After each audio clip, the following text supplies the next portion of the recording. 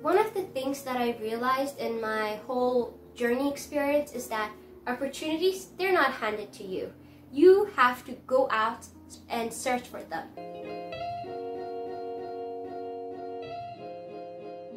At Solbridge, again, everything was very different in Solbridge. It was a business school, it was just one building, so it was easier for me to make a lot of friends, and it was truly international.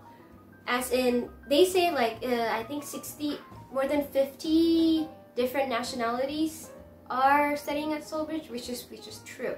Because at Solbridge, I have met or befriended or become friends with like countries that I never knew existed. The Eastern countries, for instance, like Uzbekistan, Kazakhstan, Kyrgyzstan,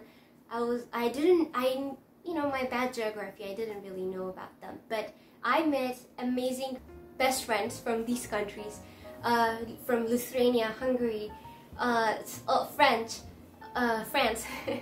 like all over the world. It was truly international for me. So academically, the courses itself for me, for my first year, for instance, it was very easy. Maybe it was because of my mechanical engineering background, but it wasn't as hard.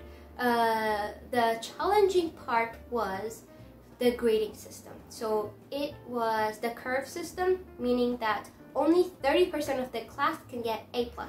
As for me, I need to get 100% scholarship because I could not afford it the next semester. So in order to get 100% scholarship, I had to get A+ in all the courses. So what do? I studied hard. The courses weren't as hard because I became very interested in business. So it wasn't just theory that I was learning. One of the things that made me change from mechanical engineering to business was mechanical engineering, although I'm very interested in robotics. It was more a theory for me that I couldn't put it into practice in my head. However, when I came to studying business, I was like, okay, I can apply it to this. Oh yeah, if this happens to then that. So that's why it was very interesting for me, and I love doing presentations, and it got me to really explore my public speaking skills, my presentation skills, communicating with people from different cultures. So it was amazing. So in my first year, I was an associate student council. I had a roommate, my first non-Ethiopian roommate. So I had a Russian roommate. She was amazing. She's a dancer and she's very cool. Her name is Christina, if I could mention her name.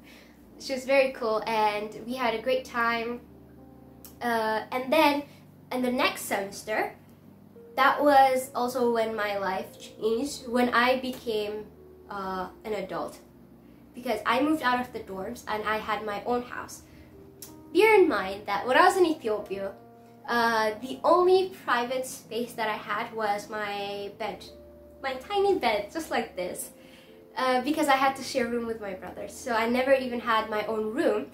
And me, in 3 years, I had my own house. Okay, not house, but an apartment. I had my own apartment. I didn't even have my own bedroom, but I had my own room. And it was a big change for me. I had to manage all my finances. I took on part-time jobs at school and outside. I taught English. I was a research assistant to professors, and I have grown a lot. One of the things that I realized in my whole journey experience is that opportunities, they're not handed to you. You have to go out, search for them. For some reason, when I came to South Korea, or especially when I entered Solbridge, I thought, they're gonna give me internships, they're gonna give me jobs, they're gonna pay me money. But no, college life or university life is exactly how you make it. There are opportunities, especially in Solbridge that I was in. There are many opportunities to travel around, to study abroad again, in competitions, work opportunities. There are opportunities there, but you yourself need to go out, make connections with different professors or people or guest lecturers or students, and you need to go and research for them and apply for them. You need to go above and beyond if it is something that you really want to. And that's exactly what I did when I went to my fourth university, which is exchange program to the University of Porto in Portugal. Like, I don't even know how to explain this. It was the best time of my life. It literally feels like a dream. Like, even when I think about it, I just traveled to a lot of places alone, and I met like strangers that became my family, and I lived with. I really don't know how to explain it. Like, okay, relax. All right, so let me tell you how I went on an exchange program. Since I was a little girl, I really wanted to travel the world. For me, traveling the world is like you know, reading all parts of the book rather than just staying in one page. Solbridge, the coolest opportunity is you can either do a dual degree, so learn 2 years in Solbridge and 2 years in university of your choice. Like, you can learn the other 2 years in Canada or in Australia or in China, or you can do exchange programs. That's what I did. I couldn't do dual degree because I couldn't afford it. An exchange program, I really wanted to go for 6 months to another country. Like, the idea of it was like, whoa, really? Can I do it? I really wanted to, but I didn't have any money. So unless it was sponsored, I couldn't have enough money to go to another country and stay there for 6 months. At least when I'm in Korea, I am able to afford it because I have part-time jobs. And I also have scholarship, Wujong Foundation scholarship. So because of that, like, I can afford my life here. So what I did was I researched a lot. My first choice was Brazil or Latin America, like, or Spain, because I just love that culture and it resonates with my personality. So I'm very interested in that. So that's where I looked for, but I couldn't find scholarships. I mean, yeah, like scholarships or grants that will give me money to travel to learn at another university. So I went to the 5th floor like 100 times and asked her, okay, so this university, it has this kind of grant, but how is it? Can I afford it? Blah, blah, blah, blah. And so me and my friend, I was going with Galila as well, right? So me and my friend, she wants France, I wanted Spain. So we decided to go to Brazil because one, it was one of the cheapest places that we could afford, and two, yeah, it's different it's a different continent. So we wanted to go to a different continent. So we talked with a professor that is responsible for this, and we asked him, we really want to go abroad, but we don't have any money, so where should we go? And he was from Brazil, so he was telling us good things about Brazil, and it's cheap, and he told us that the safest part of the safest region that we were going, it was an island, it was perfect. Still, we didn't have enough money, but we were so excited. But we went there and asked him, are there other universities that gives us scholarships for exchange program? And then he was like, wait a minute, because we asked him like 100 times. So he was like, wait a minute, I think there's an email about Erasmus exchange program in Portugal. Are you interested? I was like, yeah, Portugal. We love Portugal. Let's go. And luckily, me and my friend were the only 2 persons who got accepted from South Korea for this Erasmus exchange program grant. So it really looks like a movie. Like, even for me, they covered our plane ticket and they gave us monthly stipend of around 800 euros. I was like, what? Even when I heard this thing existed, I was like, are you sure? I mean, why would they do it to us? But I got accepted. And I wasn't alone, I was with my friend. So we were like, whoa. In 2019, from January until June, July, we went to Portugal to do this 5-month exchange program. And it was a total turnaround for my life.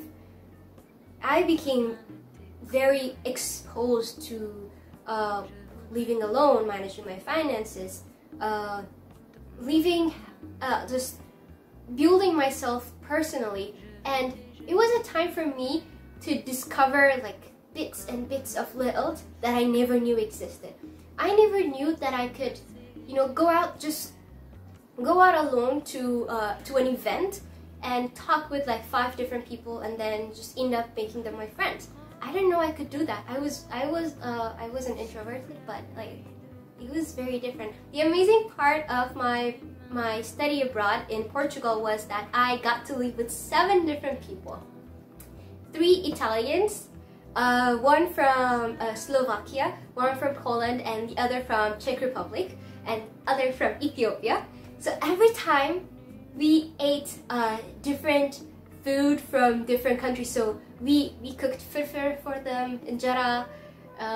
They cooked like their own traditional food for us. It was amazing. And I always wanted to travel, right? Now I wasn't financially restricted. And I was like, why not? So I traveled around Greece, Italy with solo, and I traveled with my best friend and another friend that was from our same school in Korea. So we traveled to Belgium, Germany, like all over the place, and I made strangers there that really became my family, and we traveled around Europe with them as well and just lived with them.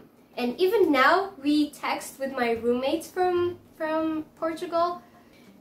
Back to Solbridge and back to my graduation. So after I came back from that exchange program, I really felt like a different person. I was more confident because I have traveled alone for 2 weeks in a country that I never knew. Like I only knew on movies or on internet, but I went there. I studied at hostels and made friends there. I was backpacking. I lived in my backpack for 2 weeks. It was a crazy experience. So after I came back to Solbridge, I was more confident. So I joined debate club. It was a place where I grew because I knew more about the world through debate club, if that makes sense. I argued 4 topics that I didn't know was happening, like in Israel or in Uganda. Like I had to know about countries that that aren't very famous. Like it wasn't because we learn about US. Anything that you search, the first thing is about US did this and that. But through debate, I debated 4 topics that were very controversial for me as well, and for my culture, because my culture is very conservative, and because of debate, I was more open-minded to get myself out there and just do that. Also, I participated in various business plan competitions from people from all over the world. I was very, very active, and that helped me to create more connections and to make my life at Solbridge amazing. Honestly, my life the whole in Korea, right now I'm just telling you the good parts. It's always a roller coaster. There are ups and downs wherever you are in any time phase of your life. There were times that I cried every night because I was feeling lonely, and there were times that I was very broke and I was very anxious, like I don't know what to do about money. However, it's just a roller coaster. You don't just go down. There are times that you go up. And through this video, it's just a story time of my university journey experience. So if you like this video, like it, and subscribe if you want to see more about life in Korea in general. And I'll probably be making a video for each universities and generally how life is in Korea. So if you do like it, or if there are topics that you want me to talk about, if you are interested in studying abroad, just type down on the comment and let me know what you want to see more of. And yeah, I am done.